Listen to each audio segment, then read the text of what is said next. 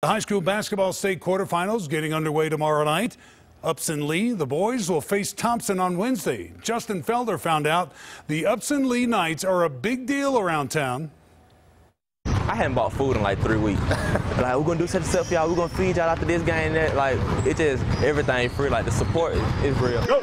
Ty Fagan is part of the toughest ticket in Thomaston. Line wrapped around the building. It's hard to get a ticket. Yeah. First of all, it's the 29-0 undefeated Upson Lee Knights, and if they can win just 2 more, that means a trip to the state championship. We've had some close calls, and I think it was good. It's good for us. We had a few games that was real close, and that has made us understand and play better. That helped us keep that hunger.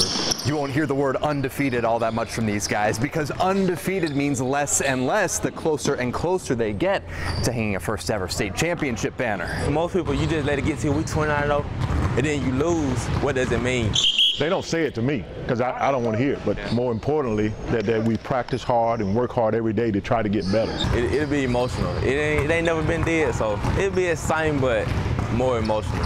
I'll probably cry myself. I'll probably cry. Could be an emotional couple of weeks for a team, many of whom have played together since elementary school, and the town that's rallied behind them. In Thomaston, Justin Felder, Fox 5 Sports. Justin, thanks.